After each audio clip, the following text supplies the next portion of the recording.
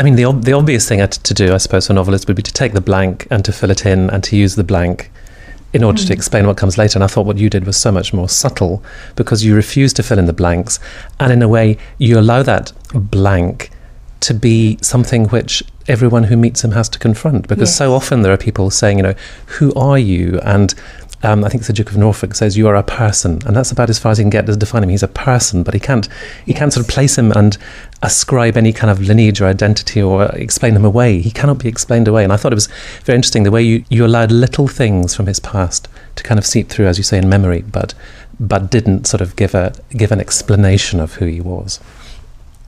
I think this is true to what happened, because it would have soothed the feelings of the court if they could have found him a pedigree. But when they actually came up with some obscure Cromwells who had been great men but had lost all their money, and they said, you're one of these, aren't you?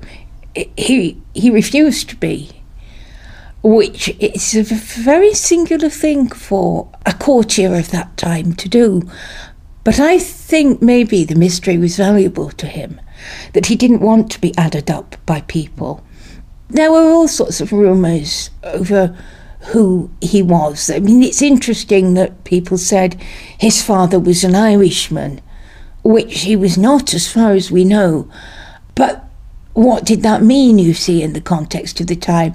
It puts him as even more of an outsider. I think he may have been someone who was content to accept other people's projections and mirror them back. And he doesn't seem to have taken any interest in putting the record straight. And Henry at one point says he'll get his heralds onto the case and will construct him a sort of, manufacture him a pedigree.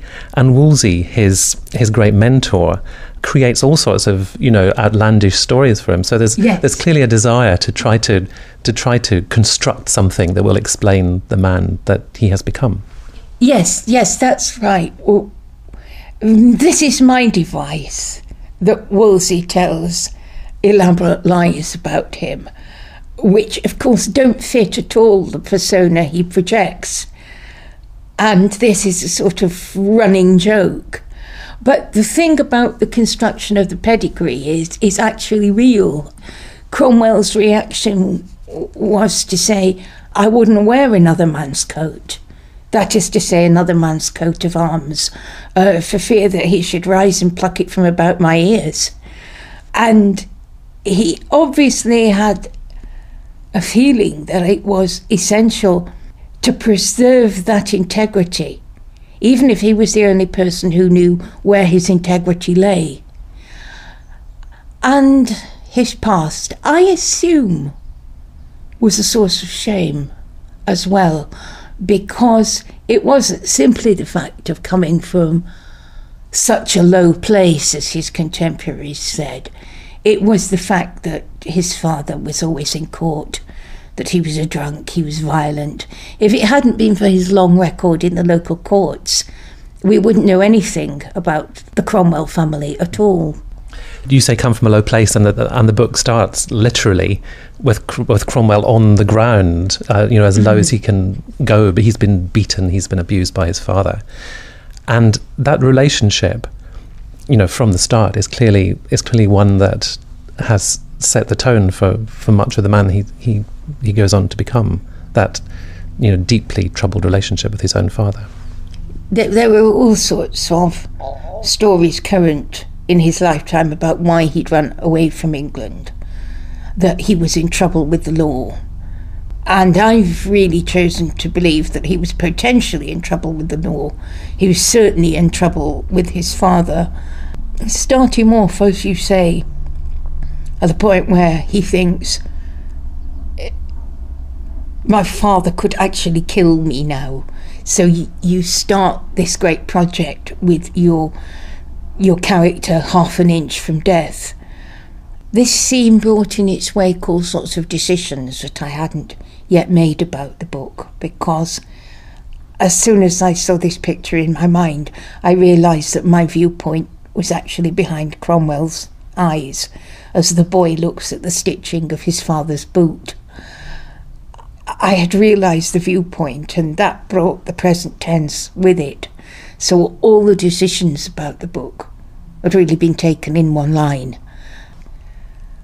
I think Henry VIII has an ambivalent relationship with his own father. In many ways, Wolsey stepped in to be his father, and a much more indulgent and cheerful father, much more understanding than Henry VII had been. And in a sense, I think, although there was not much more than about 15 years between them, I think it's possible that Cromwell found a good father in Wolsey also. And then there's this interesting relationship between Cromwell and Henry, in that Henry is shadowed by his older brother, Arthur, who should have been king. And everyone is bound to ask, what would Arthur have been like if he was king, if he had lived? The age gap between Henry and the elder brother is the same, roughly, as between Cromwell and Henry, assuming Cromwell was born around 1485. And then, of course, for Henry, there's the question of not being able to have a son himself. And I've raised the question in the book, is it possible that some men actually can't grow up until they have a son? That's a question I leave dangling, but there's certainly something unresolved in Henry until he has his heir. But unfortunately, it does nothing to improve his character thereafter. I think also about Cromwell himself. Whatever his detractors say about him, one thing he was a good father. His little girls died, we presume, in one of the summer epidemics. So he only had one child left, his son Gregory. Unlike Thomas More's son, Gregory seems to have been a rather underpowered character. And I'm thinking a lot about how does a son live up to a father like Thomas More or Thomas Cromwell. More of that in the second book.